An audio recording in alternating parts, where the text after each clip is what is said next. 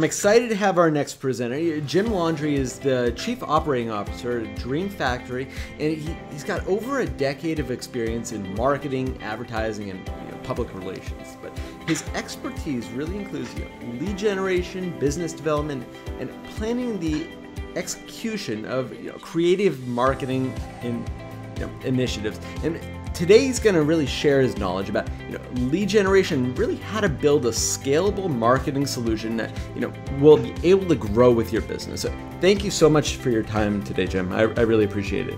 Joel, thanks for the invite. I really appreciate it too. Looking forward to it. The biggest question that we get, what is the latest trend in marketing that everybody's trying to sell as the next best thing, but it's really kind of passed us by.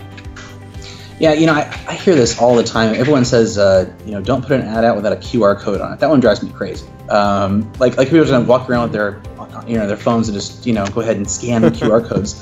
It doesn't. It's insanity. But there's a lot of other stuff kind of like that. There's the NFC tag thing, which gives you a lot more content, I feel like, and it's actually a little more engaging. But it's hard to implement a system across the board with NFC tags because of the way it works. So yeah, those are the things that I think that really kind of drive me nuts. I think that on the flip side, the things that are kind of here to stay right now, I think, are the automation things that really give people some insight into where the consumption's coming from, patterns, demographic data, really like deep, big data kind of stuff that even small businesses now can afford. Now, a lot of people have heard of big data. I think it was one of those trending words in 2017. But how can a small business, let's say with a retail product, tap into that big data knowledge? What's a tool that they should look into for that? So there are a ton of these out there. The one thing I say to people all the time is this market does not stay the same. This is one of the fastest moving markets out there, the technology side of things. So one of the things I like to tell people is look for in-store data providers, ones that are really in there. Like we've heard about Thomason and a few other providers. If you really look on Google and kind of look up the case studies, don't trust the providers, trust the reviews. This is the old Yelp generation. So look what people's real experiences are in utilizing those, and especially in the retail space where things are so challenged and so pressured in terms of price and in terms of availability by online services. Amazon, of course, leading the way.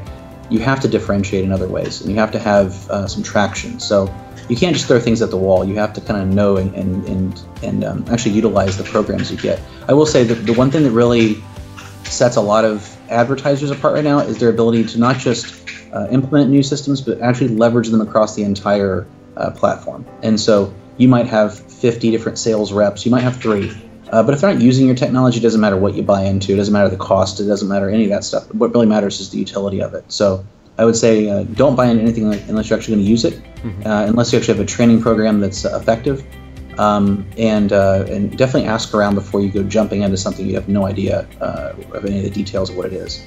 That's great advice. I think a lot of people get swept up in kind of the latest trends, and really sometimes old school tactics work better if you're going to use them.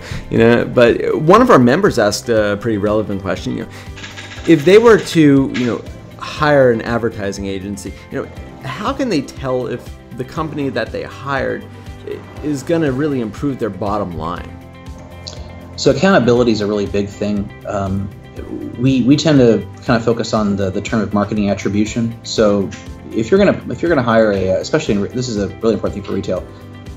Many agencies will have you sign up for essentially a retainer, right? A baseline cost, saying you will commit to us X thousands of dollars for labor and effort, and that's something that's it creates a relationship, and I think the model is still very relevant. So you're getting 25 people for the cost of 2 employees, and they have expertise that you couldn't get otherwise, from just hiring 2 people in-house. It makes a lot of sense. And they're fully accountable. If they're not working out, you fire them and you move on to another agency. But I will say that the one thing I always kind of talk to people about is beware of the buzzword people, the people that just throw around buzzwords and don't have any idea what your product or service really is or where it is in the marketplace. If they've not done their research on your company, then they're just looking for $1, and that's really the important thing on the front end. The second thing I always look for is make sure they have a good pedigree. People that say that they use a program are different from people who are certified in a program, who have used it for over a decade. And look at the types of implementations that they've actually utilized with those programs. So, for example, if they've got huge companies that are multi-billion-dollar companies, and your company is a 1.5 million retail company, might not be applicable. Their experience might be in a space where they have like 100 people to leverage, and so the numbers look great, but anything they would have done would have looked great with that many salespeople. Right. So you just have to think about the applicability of the product and service offering. I think that's the most important thing. Okay, so to try to find somebody in that space that speaks the same language. Yeah, that's the most important thing. What questions should they be asking, when they're looking to, hire a marketing advertising company for the product?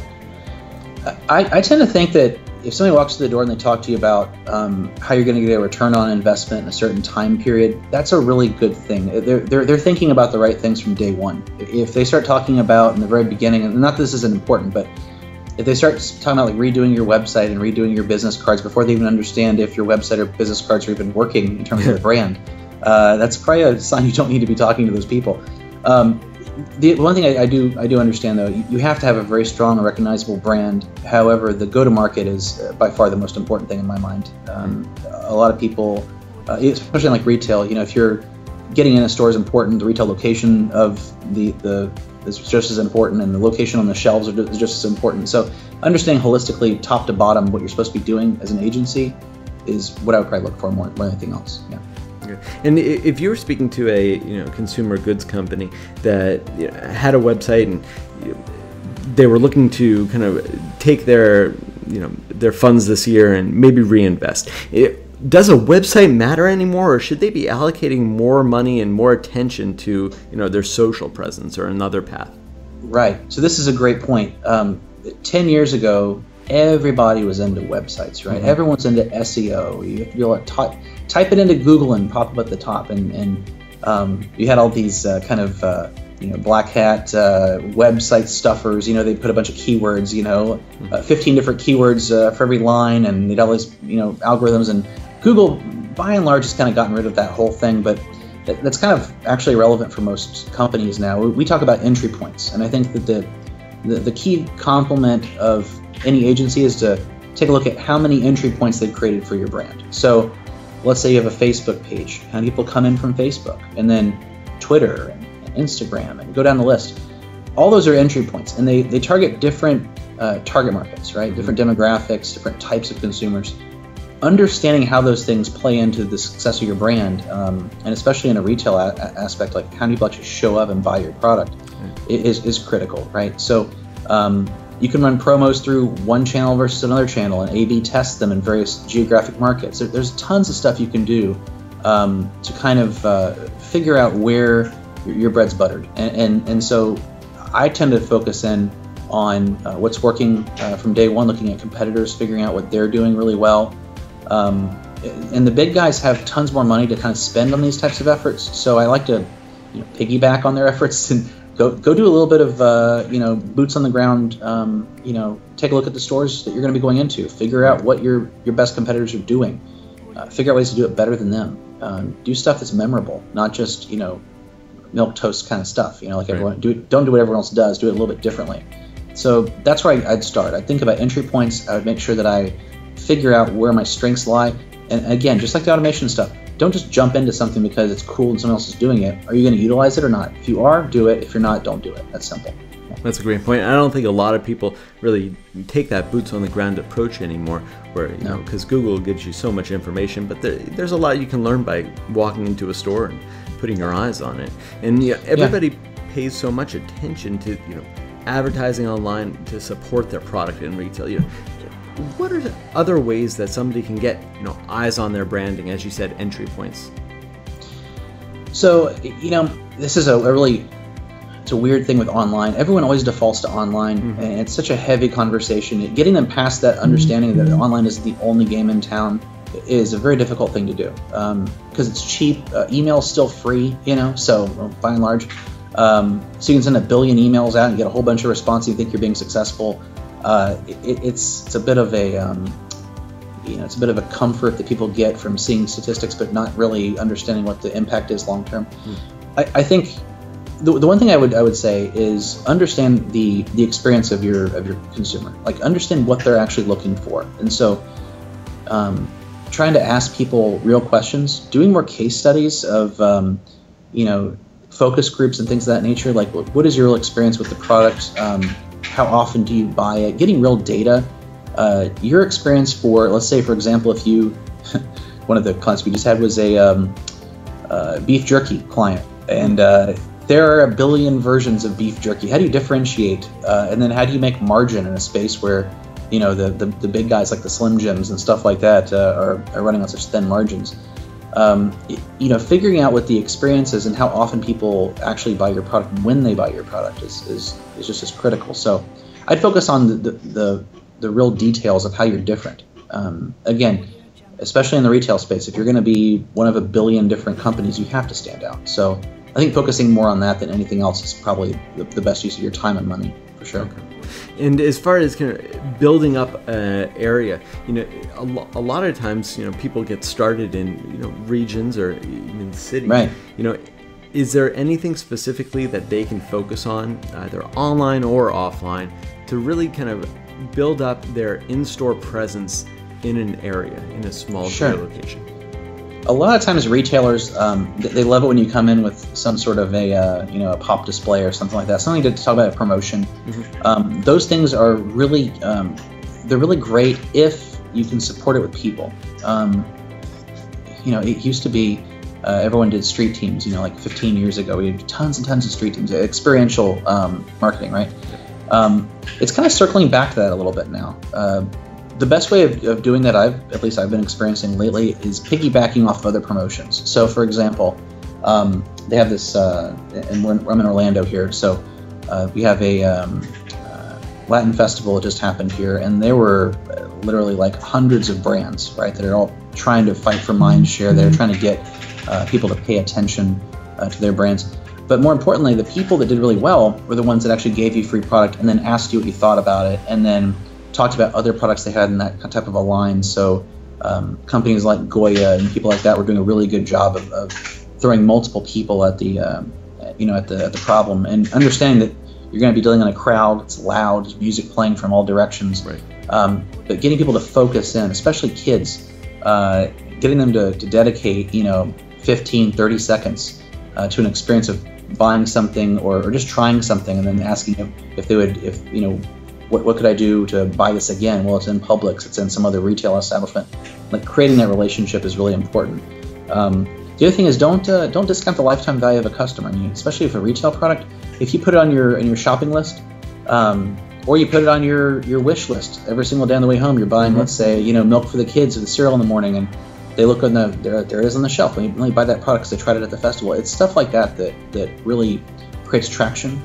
And that's really what you're looking for in retail. It's about changing a pattern of behavior. It's about influencing the person to continually buy your product, not just one-off kind of stuff. So that's the most important thing, I think, right now, especially in such a muddled retail market. Yeah, that's a great example. And what would you say is the best marketing that somebody can do, to drive foot traffic into retail? I think you really touched on it, where you're trying to get that mind share. As far as kind of that reoccurring revenue and getting them really to walk into a store and go for your product, how can you really drive that? Social engagement nowadays is kind of the most, like I said, the easiest way to get to people. If you really understand when people consume your product, when they buy your product, and you properly day part your campaigns to go after them, you can get people. Like, I just had a campaign last week we were talking about, where we're trying to target iPads from 7 p.m. to 9:30 p.m. That's when people are really on their iPads. So we're doing device targeting, And the other thing is making sure that when somebody is in your target market, you're sending promoted content to them. It's not that expensive anymore. It used to be, especially in certain areas, like, for example, if you're in the life insurance business, your per click basis on Google is like $40 and stuff. So not exactly the kind of place you want to spend a lot of money. But in the online space, you're talking about pennies per click. You can do that really, really easily. And look, here's the truth, right? People go on into retail space, they want to try something new. So if you have a new product, trying to change people's behavior is not that hard. Just make sure you get the right spacing, the right signage. Make sure you get the traction. If you've spent the time getting people to the store to go try out your product, make sure they can find it.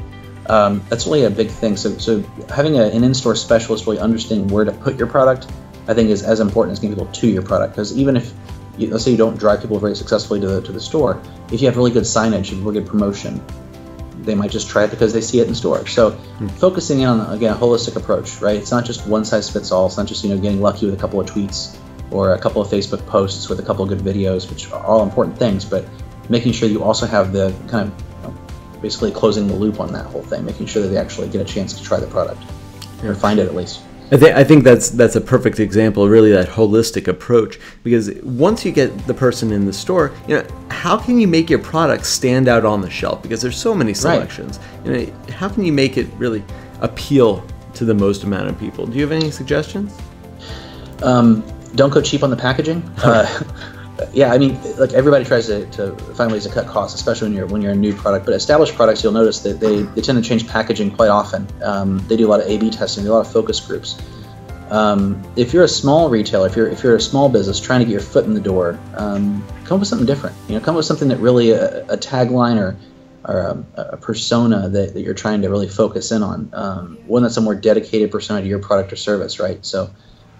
Especially in the case of, like, back to the beef jerky example, you want to identify with a feeling, not just a taste, right? You want someone to identify as being rugged or health conscious, or something that really drives some sort of a mind share going forward. They need to love the product, but they also want to feel a certain way about consuming that product. They want to be able to tell their friends that they're proud to consume that product, not so many words.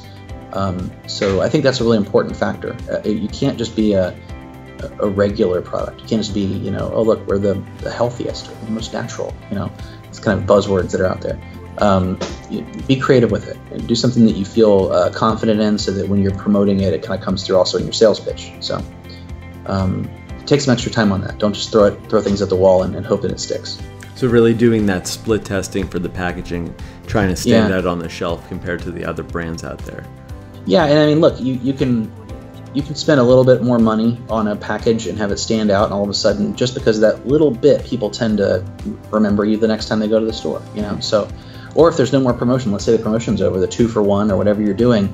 Once those little signs go down with the arrows and things of that nature, if they can't find it, or it gets moved on the shelf somewhere, and you weren't there to, or to kind of manage that process. You need to make sure that people can still see it and still recognize it on the shelf. So, very important factor. Great. And what would you leave everybody with? What's the best thing that they can do to prepare their business for success this year? I would say, especially when you're talking about a company that's just a few people or highly leveraged, you have to have systems that help you. Systems are cheap nowadays. Most things are cloud-based. You don't have to worry about having tons of servers and things of that nature. I mean, the service that we're talking on right now wasn't even around that long ago. So conferencing solutions used to be thousands upon thousands of dollars. Now you plug into an iPad and bang, you're on in the office. So just think about it that way. Everything that you can probably think up in terms of marketing, analytics, and big data has probably happened. In terms of the accessibility, it gets better and better in terms of analytics and analyzing that data every day. But small businesses have tools and automation solutions that are a couple $100 a month. We've used everything from Infusionsoft all the way up to Eloqua, and I can tell you that there's a size for everybody when it comes to automation. And so, looking at that and evaluating that's a really important part of your business going forward. Make sure it's a scalable part of your business, not one that you have to change out every year or 2 years. Right. Feel comfortable with it. And remember, almost everything now has an app, so you can take it with you. You don't have to be at a desktop computer.